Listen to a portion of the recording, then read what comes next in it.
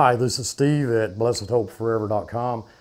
This Wednesday night, we're going to be discussing something I think is very near and dear to many a heart. If it's not, I encourage you to look more deeper into the subject. We're going to be talking about not I, but Christ, Galatians 2:20. Christ lives in me. I live, but it's not I who lives, but Christ who lives in me. It's the, many refer to that as the exchanged life. Some call it the deeper life. Some call it the victorious Christian life. Some call it the abundant Christian life. I kind of see where the Holy Spirit just calls it life. The question is, does that phrase, not I, but Christ, does that describe a sort of a over and beyond the normal Christian experience, some heightened Christian experience that's only experienced by a select few? Or is that a life that refers to every single believer in the body of Christ? I'm going to go ahead and read the verses of reference here. This is in the second chapter of Galatians. Let's begin at verse 19. For I, through the law, am dead to the law, that I might live unto God. I am crucified with Christ, nevertheless I live, yet not I, but Christ liveth in me, and the life which I now live in the flesh, I live by the faith of the Son of God, who loved me and gave himself for me. I do not frustrate the grace of God, for if righteousness come by the law, then Christ is dead in vain. Let's have a word of prayer. Gracious Heavenly Father, we just come into your presence by means of our Lord Jesus Christ, through which otherwise we would have no access, giving you all the glory and the honor and the praise. Teach us, dear Lord. Filter out all of that which is foolish. Seal to our hearts only that which is truth, that we might grow in grace and knowledge of you. For it's in Christ's name I pray. Amen. Verse 19 of chapter 2 in Galatians says, for I, and I'm going to read from the Greek, for I, through the law, and you can scratch the is not there. I, through law, am dead to law. Law, the reason it's not the law here is because it's not articulated, because law, it just says law. That is, the Holy Spirit is really trying to push the point that this is any given standard whereby righteousness might be achieved on the human level. I, through law, that is, and I've pointed out many times in past videos how the church was never given the law. So the text has to be talking about, the Holy Spirit has to be really teaching us here that it is through law, that is law keeping, the flesh, I, through the law, died to the law. Now, quite simply, law has no place in the believer's life. It serves no purpose other than to really drive us to Christ, because it drives us to the end of ourselves, where that Christ is our life, which is really what the context is that we're talking about right here. I, through law, am dead to law, in order that, there's a hina clause, in order that I might live unto God. Might, says your authorized version. In the Greek there, the word that I might live unto God, that is an aorist active subjunctive. The subjunctive is the mood of uncertainty. Maybe I will, maybe I won't. Paul, through the inspiration of the Holy Spirit, is saying, I, through law, am dead to law, in order that I might live unto God. It begs the question here is, should we be talking about that all of us having died to the law, or just some of us having died to the law? When we're getting ready to look at frustrating the grace of God, are we to separate Christians into two classes where that there are those who frustrate the grace of God? The word frustrate basically in the original text means to set it aside, make it null and void, of no effect, disregard. Okay? That's frustrate God's grace. We set aside God's grace. Now we've seen in previous studies that we can receive the grace of God in vain, and I went so far as to point out to you folks that I believe that much of Christianity today falls into that category. I have never been a big fan of putting Christians into different categories, and that shouldn't be done when it comes to the hard facts of the matter, the truth that God has revealed concerning us, who we are, and what He's done in our lives. You've been forgiven, I've been forgiven. If I've been blessed with every spiritual blessing in the heavenlies, so have you. If you've died with Christ, so have I. Okay, we can't separate and put those groups into categories. We can't do that. But the text is talking about something that is in the mood of uncertainty here. I, through law, am dead to law, have died to law. That is a fact. That's not open for debate. That's not, well, maybe, well, Steve, have I died to the law or have I not died to the law? That's one of those things that's true of every one of us. We have died to law, to any given standard whereby righteousness might be achieved on the human level. But have we all frustrated the grace of God? We're going to look at how Paul uses the present tense in saying that I do not presently actively frustrate the grace of God. That also begs the question, well, can there be at some point in Paul's life, can Paul come to a point in his life to where that he no longer not frustrates the grace of God? Is it possible that Paul could in the future frustrate the grace of God? The Holy Spirit, not Paul, he just merely held the pen here. The Holy Spirit inspired Paul to write what was true. I do not actively at the present time, I do not, a present active indicative, I definitely do not at the present time frustrate the grace of God. That's what our text is saying.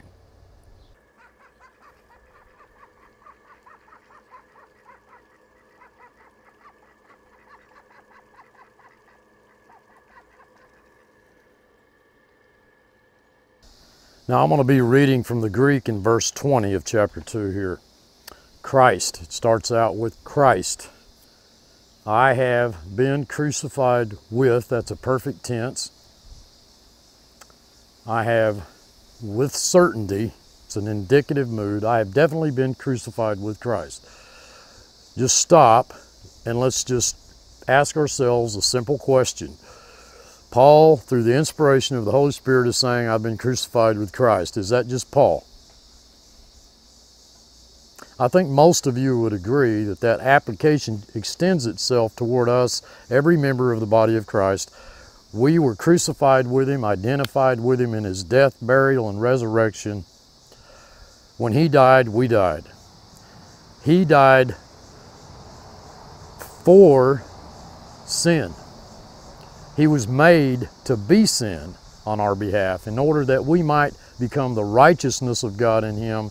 And that righteousness, I believe, is connected to the word live in this verse, which will appear 4 times in the original text. I'm not sure about the authorized version, but in the original text, the word zoe, life, appears 4 times, and it zoe denotes the quality of life, not the duration of it, the extension of it.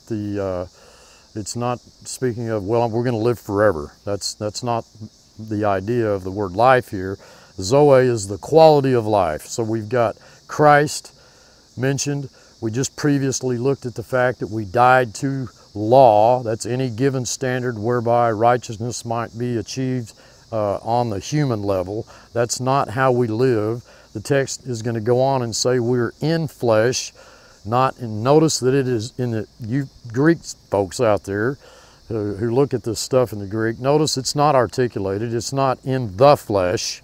We don't walk according to the flesh, but we live in flesh. We live in flesh. You're looking at flesh. I'm flesh, okay? You're flesh, and that is what the word is speaking of in verse 20.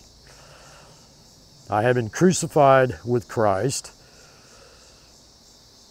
okay? I live, says the text, I live. Well, of course you live because you've been identified with Christ in his death, burial, and resurrection.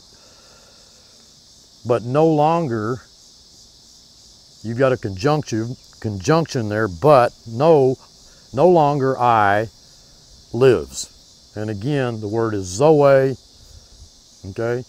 It is, well, it's a present active indicative. I don't presently, I no longer presently live. Now, it'd be foolish to suggest that's connected to living in the sense of me breathing, okay? Because I certainly live. But Paul says, I no longer live. However, again, we have a conjunction, but in me, that is in my flesh, okay, Christ lives in me. That which then now I live, again it's zoe, in flesh, through faith. And how often have you heard me say, I believe it's the most important thing that we could possibly pursue in our lives as Christians. It is the greatest thing, I believe, that he desires. That's what Christ desires the most, is that we trust him. We see that in the Old Testament with God testing the children of Israel in the wilderness. We don't walk by sight, we walk by faith, we live in faith, says the text. It is in faith, it's not through faith. That word through would be dia, it's epsilon nu, it's in faith that I live that quality of life. And that from the Son of God is what the text says. That's not of ourselves. Okay? The one, having loved me, okay, and having given up himself for me. Now, in looking at verse 21, my text says, I do not, it starts out not do I set aside the grace of God. Set aside is the word, that's 114 in the Greek, Strong's 114 Greek word. The word denotes, I believe your authorized version is going to say frustrate. King James Version, I do not frustrate the grace of God. I do not set it aside. I do not annul it. I do not make it void. I do not make it of no effect. I do not disrespect it, dishonor it. There's a lot of uses of that word throughout the New Testament. I do not frustrate the grace of God, says Paul. And that is a present active indicative. He's saying, I presently do not. Now, he's not saying, and he wouldn't say, of course, through the inspiration of the Holy Spirit, I don't believe. I do not believe. At least the temptation is there for me to not believe that, well, well, what Paul is saying here, in the Holy Spirit using the present tense, I do not presently, actively, definitely, that's the indicative mood. I do not frustrate the grace of God. Well, we can ask ourselves a few questions here. I mean, is that the ideal, the perfect ideal that the Holy Spirit is trying to present? Or is that something that's true of every one of us? Are there two classifications of Christians, those who frustrate the grace of God and those who do not? That's the question. And should we divide Christians into two groups, two classifications? The context here is law and grace, where the law, it has no place in the believer's life. We're not under law. We live in grace. We have a life that is Christ is manifest in and through our lives by faith, not by law. Notice how odd it would say that, well, we do not frustrate the law of God. Well, I mean, so you could argue, well, I mean, if that's what the text said, well, now we're under law, and it's, you know, we're looking at frustrating the law of God. God gave us the law, we didn't keep it, we failed in keeping it, and so we frustrated the law of God. Folks, how can we frustrate the grace of God, is my question. Now, the argument, I'm sure, can go, and I'm sort of, I don't mind admitting here, I'm still wondering about a few things here myself. I mean, are there two different types of Christians? Those who frustrate the grace of God and those who do not? Could we say that the new man, the sinless new man, it never frustrates the grace of God, and if we ever come to frustrate the grace of God, that's the old man. So is Paul talking about his new man here? I do not frustrate the grace of God.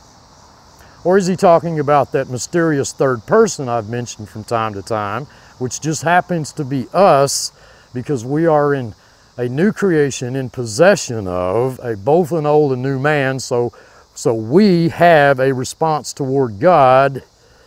We're not trying to change the old man, we're not trying to clean up the old man, and we're certainly not trying to improve upon something that can't be improved upon, which is the new sinless new man. But what is it we're going to do? Are we going to frustrate the grace of God, or are we not? For through law, and again it's not articulated, through law, any given standard whereby righteousness might be achieved on the human level, through law, then, for through the law, righteousness is then,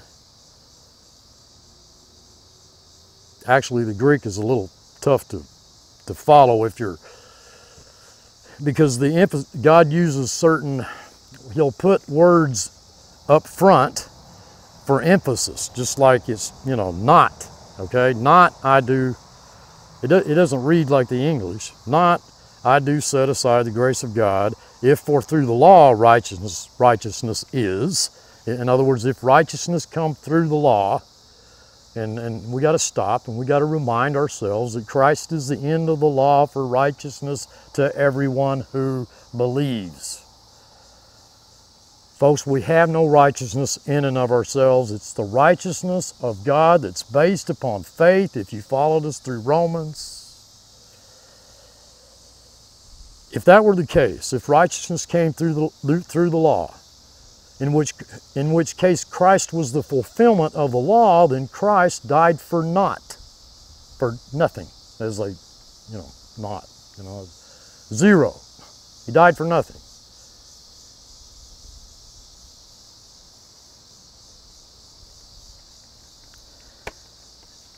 I'm going to make a suggestion. Some of you may like it, some of you may not, but we're going to wrap this up with just a few further thoughts of my own. And we'll see, just kind of, at least you'll see from our standpoint here at BHF where we stand on Galatians chapter 2, verses 19 through 21. Folks, the gulf that exists between I shall be as God and not I but Christ is as wide as the expanse between heaven and hell. And even Christians can be caught in the snare of the devil. You know, I shall be as God. That's what the flesh does. Even though ye are complete in him, Colossians 2:10. We are complete in Christ. 1 Corinthians chapter 4, verse 7 states, for who makes you any different, and what do you have that you did not receive? And if also you did receive it, well, why do you boast as not having received it. We don't separate Christians into different classes when it comes to what God has done in their life. The same is true of all of us. The Holy Spirit doesn't divide Christians into two groups as far as what we've all received, which is His grace, His blessings, even His peace. He gave that to you. Joy, His joy, rest. But the text is clear in that, and I'm talking about verse 19, we may or may not live unto God. Might, the word might is in the subjunctive mood of uncertainty. Maybe we will live unto God, maybe we won't. We can't get around the grammar here. Aorist, active, subjunctive. Now the aorist tense sees the action as a whole. It looks at your whole life here. It's not a back and forth event, a double-minded, unstable attitude toward grace or an attitude toward law. The text seems to infer that it is a place that we come to in our stage of spiritual development, our growth, or not, which I believe is consistent with the Word of God. Different stages of spiritual development or growth is a very real concept in the Word of God. It's a very real thing that should not be looked upon as separating Christians into, well, you got your good Christians, you got your bad Christians, you got your really bad Christians, you got your really super Christians. Folks, I would not call a 1-inch tomato plant worse than a 12-inch tomato plant. Okay, they both have the same value. They're both living, they're both growing plants. However, the growth can be stunted. We are said to grow in grace and knowledge of Jesus Christ. Not I, but Christ is, I believe, an expression that the Holy Spirit uses to describe how that we live in Christ, who is our life. It must be agreed that Christ lives in us, in every child of God. We know that that's true. I don't think there'd be much argument there. Even in those who frustrate or who set aside the grace of God. But it doesn't mean, here's what it does not mean. It doesn't mean that they haven't received the grace of God, because they have. But their experience, well, it can kind of go something, I don't know, something kind of like this here, okay? I mean, I've never been known for my illustrations, but let's suppose that someone, okay, gave you a horse for your birthday. Someone gives you a horse for your birthday. And you insisted on paying for the present. Well, Steve, I don't want you giving that to me. You know, I owe you something for that. The gift of that horse, I think that it would frustrate the giver.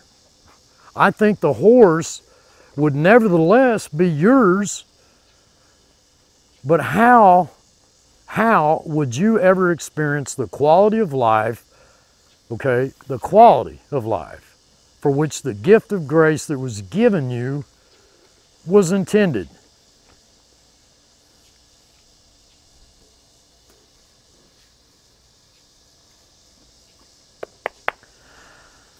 Thanks for listening. We'll see you Sunday. Please join us for our study through 2 Corinthians. We're in chapter 10, looking at that verse by verse. Until then, dearly beloved, rest in Him. We love you all. We truly do.